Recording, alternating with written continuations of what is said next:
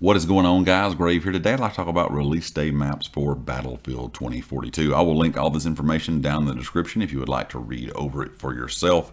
But there will be 7 base game maps on release day, and that's going to include the game modes like Hazard Zone and Conquest.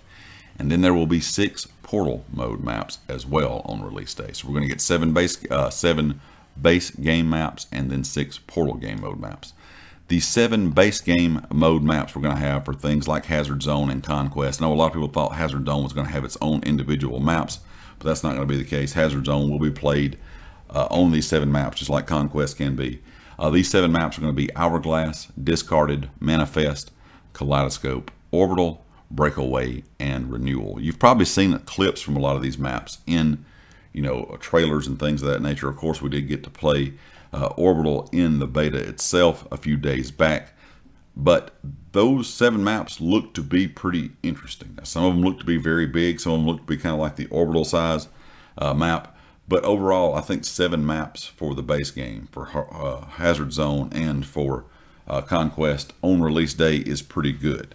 And then when it comes to the Portal mode, on release day we will have 6 maps for the Portal mode, which will be classic Battlefield maps. So just for example, things like Battle of the Bulge, Caspian Border, No Shar Canals, just to name a few. So some maps that are classic maps that you will recognize from past Battlefield titles.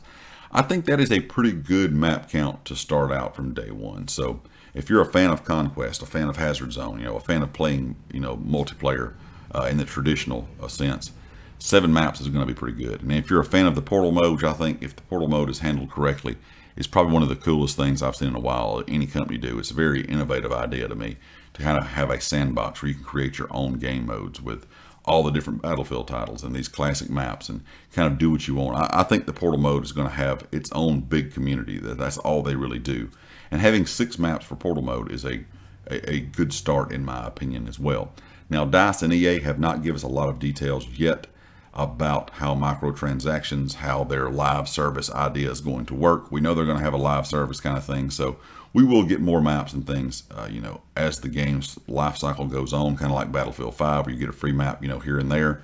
I'm hoping they do, once it starts, maybe a map or 2 every month or so, I think would be nice. I think a lot of people would like to see that, because once you start playing the game for a while and you've played a lot, 7 maps is a good bit, but at the same time, you're going to want to see new maps brought in, and I think they will do that with their live service that they're going to do. Also, I think they'll continue to bring classic maps back for the Portal mode, and they may even kind of interchange some of these. We may start seeing some of the classic maps in regular multiplayer, and we may start seeing some of the new maps from multiplayer go into the Portal mode itself. So I'm really curious to see exactly how they're going to handle that. But I think 7 base maps on release day for the multiplayer and 6 maps for the Portal mode is a good start. My only concern is map size. We know that Orbital is a medium-sized map, so there are a couple maps in the game that are a lot bigger than Orbital, and I feel like at times in Orbital there were some fights, that were really good. You get certain maps and certain flags, there was a lot of action. Then sometimes you kind of felt like you're out in no man's land, just walking around and didn't see anyone. It's kind of just wasted space. On old gen consoles, this is going to be a big concern if you play on PS4 or Xbox One. I'm not quite sure how this is going to work with 64 players total, 32 on 32. These maps are going to feel enormous on old gen. And I, of course, was playing on PS5 during the beta, and it still felt big to me at times on PS5, even with 128 players in the lobby. So that's my only concern, is going to be map size. Mainly for old gen, but definitely for new gen consoles and PC as well. I feel like some of these maps may be a bit too big in some places where it just feels like it's a lot of wasted space. But we'll kind of have to just wait and see once the game is released here in about, 28, 29 days. Anyway, guys, leave me a comment with your thoughts. Let me know what you think about this map pool count. Do you think 7 maps for the base game and 6 for the Portal is good enough from the start date or from the release date? And how many maps would you like to see kind of going forward? Would you like to see a lot of maps released, or just a little bit of kind of small map content every couple months? Leave me a comment with your thoughts, and of course, if you like the video, hit the like. If you have not subscribed yet, please do so, and I'll catch you next time. Peace.